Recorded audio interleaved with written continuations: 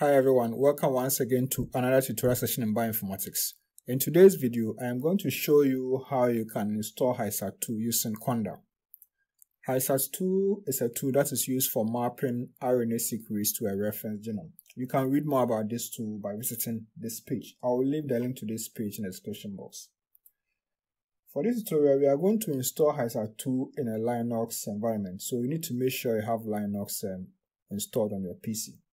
In addition, you should have Anaconda installed. I have a separate tutorial that shows you how to install Anaconda in a Linux environment, so you can just watch that tutorial. The link to that video is in the description box.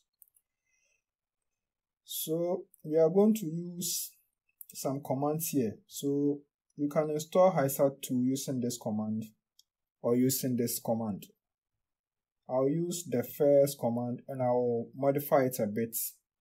So don't worry, I'll show you everything very soon. So now let's go to the terminal and continue. Okay, so we are at the terminal now, and I assume that you have installed Anaconda.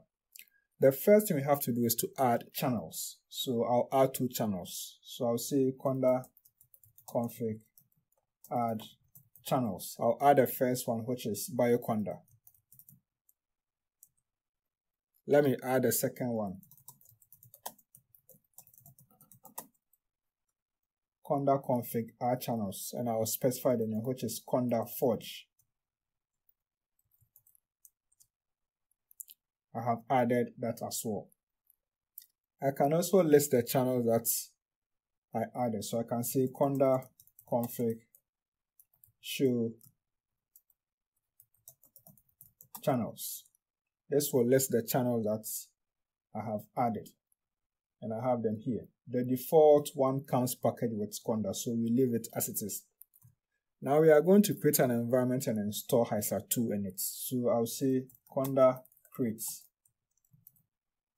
-n, and then I'll specify the environment name. So I'll say HISAT.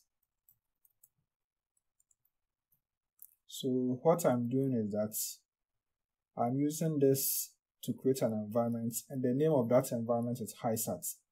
And then I'll specify the software that I want to install in that environment. So that is HISAT2. So I'll say HISAT2. So now I'm going to run this command. So I'll type Y to confirm, and I'll hit the enter button. So conda will start downloading the tools that it needs to set up HISAT2.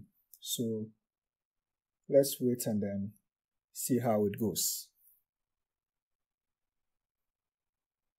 Okay, so HISAT2 has been installed. Let's clear the screen and continue.